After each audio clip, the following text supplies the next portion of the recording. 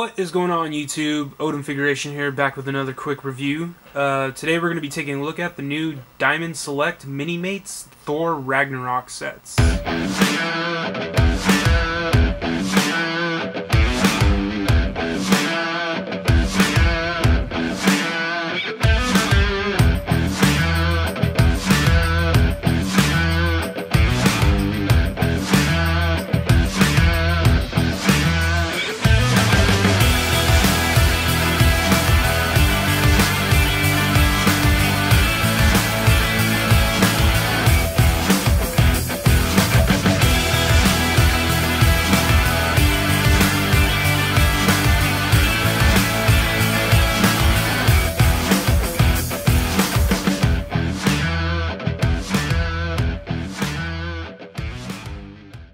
Alright guys, so here's the new Mini-Mates out of the packaging. I'm going to start off with Hela and Valkyrie first.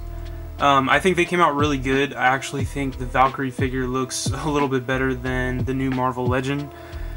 I don't know what it is about that 2-pack, but I'm not really trying to go get that one. So she came with her two little daggers right there. Those look really good. She also came with this little blue dagger. Matches Thor's. I'm pretty sure they have some sort of theme, these ones in the movie. And then the detail in her chest looks really good. You can see her abs, her boobies, her sidearms, and her belt looks really good. And the leg design looks really good. So the face looks really good too, as far as the Mini-Mates go. But they did a good job on the hair and the blue cloth coming down right there.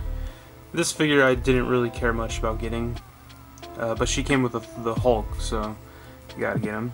Hela came out really good. I really like the green design. Green and black, can't really go wrong there. She's really menacing. The antlers look really good.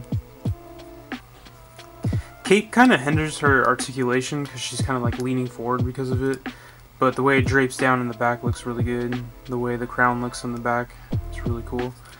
And then she doesn't come with any accessories, but she does come with the alternate head. Go ahead and take a look at it. There's the alternate head on the body, and it looks really good. The shadowing underneath the eyes looks really cool. She looks tired as hell. Reaping all those souls ain't easy. But yeah, these two look really good. I'm really happy with the Hela. Don't really care much for the Valkyrie. So. Alright, so here's Thor and Hulk. These two are the ones I really wanted. I wish they just came in a pack together, but of course that's how they get you to spend some more money. So, let's start off with Hulk. He's really cool. Of course, he has the design, the little white design that goes through the leg and the chest. Comes with the hammer and the axe. Bends right there, has a little purple there. Hammer looks pretty good. The axe looks really good. The face looks kind of smudged. I'm not really happy with the face, but the helmet side profile looks really good. Yeah. And then you can take the helmet off, and he comes with the regular hair, which looks pretty. Actually, looks better. Because I don't know what it is about the face, but it's pretty cool that he's like snarling. He's angry. Face. But yeah, he has the two straps right there to the shoulder pad, the I don't know what you would call the middle piece. There's the belt, and then the loins falling, and then he has his sandals and all that. The Hulk figures I don't really like because they put the I mean, I did want this figure, but I don't like how they put the bigger feet over it and stuff like that. It's just, I don't know, it makes it awkward, but still a really cool figure.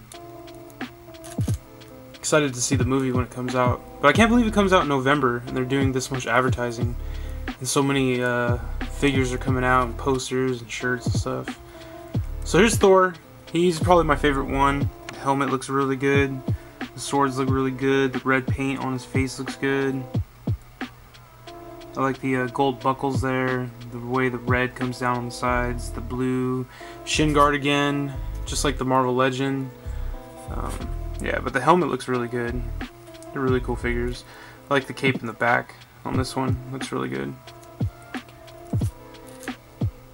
Alright guys, I'm going to do a shot with these guys, and and then probably finally break down this setup I did.